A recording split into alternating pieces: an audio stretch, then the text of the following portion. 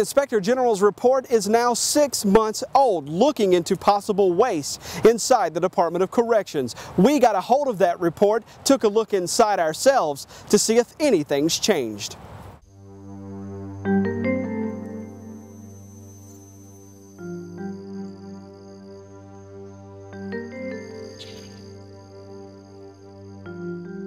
We sat, watched, and waited for Tiger River Correctional Warden Tim Riley to leave for work. Then, just before 7, Riley rolled his state-issued Chevy out of his garage and started his 1-hour, 10-minute ride to work.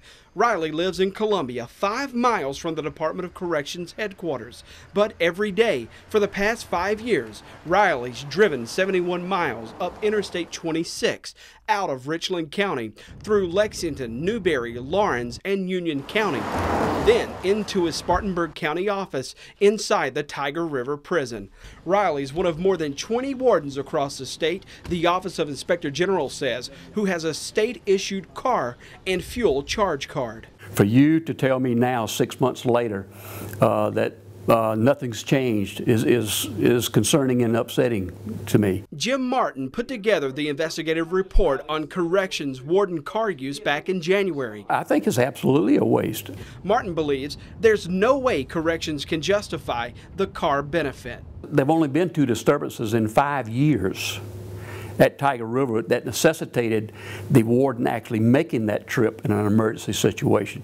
So when you take 5 years worth of commuting and the expense to the taxpayers, I think that's being a little extreme. In 5 years, Riley's trips, Martin figured, cost taxpayers more than $32,000, with fuel prices well above $3 a gallon.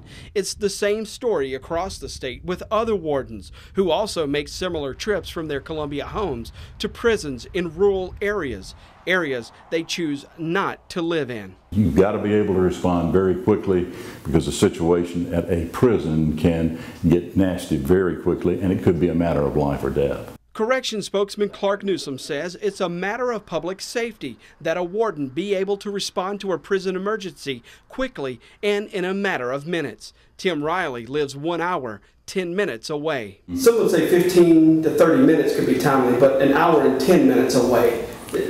They have to be ready to get there as quickly as they possibly can, because it can make a very, very big difference in whether or not there's a life or death situation or a situation where there's damage to property and that sort of thing. The Inspector General's report offered other ways to get a warden to a prison quickly: the use of SLED's helicopter, a ride with a state trooper, or a SLED agent who would have to respond anyway. 6 months to the day of the Inspector General's report, our evidence shows in the Tim Riley case, nothing changed. Has there been any policy change at this point since the Inspector General's report came out in January? Yes, as I mentioned, a question and a weighted question in there is whether or not you intend to live in the community. We're not requiring them to do that, but it makes a difference. It kind of says that myself and the investigator wasted a lot of time, because it appears to have fallen on deaf ears. So that in itself is a waste. We asked Governor Nikki Haley why Corrections, which is a cabinet agency, hasn't stopped what the Inspector General calls wasteful spending. The governor's office never responded. The problem for the Inspector General right now, once they issue recommendations in a case, who then steps in to make sure agency heads implement those changes to be sure tax dollars are spent efficiently. We have not gotten an answer from the governor's office to that. As for the vehicle use policy with the prison wardens, that spending continues tonight. From the State House for the Raycom News Network, I'm Jody Barr.